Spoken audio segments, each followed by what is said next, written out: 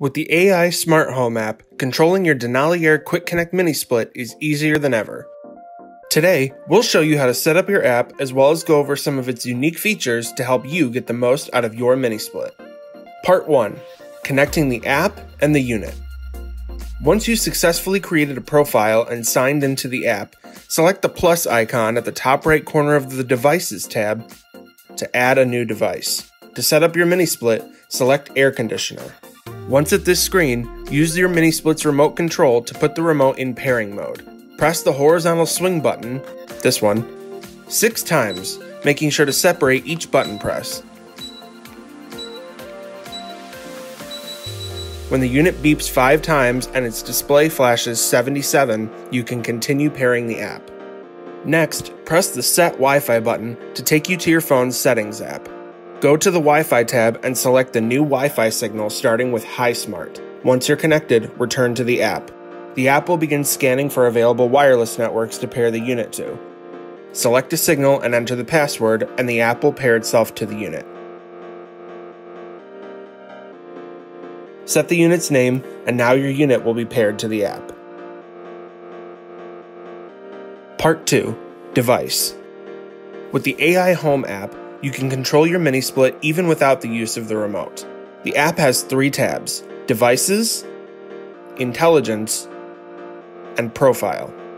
From the Devices tab, you can turn the unit on and off with this switch. Tap on the unit and you have access to a wide variety of functions. You can change the unit's mode between fan only, dry, auto, cool, and heat.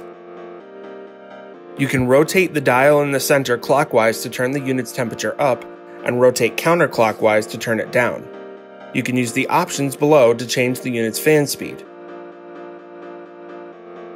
Set the unit's sleep mode.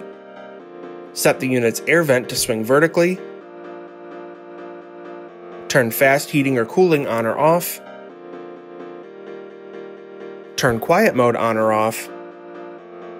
Turn energy saver mode on or off. And change the unit's temperature to be displayed in Celsius or Fahrenheit. Part 3. Intelligence. From the Intelligence tab, you can program the unit to perform complex functions that would normally need to be done manually with the remote. Tap the Add button or the plus button in the corner to set a new function. Next, enter a name for the function and select an icon that will be used to represent it. You can choose any of the 9 icons you want. For this example, I chose the name Sleep and the bed icon. Next, you'll need to set up an if-then statement for the function. On the if page, you'll select the conditions under which the unit will perform the function.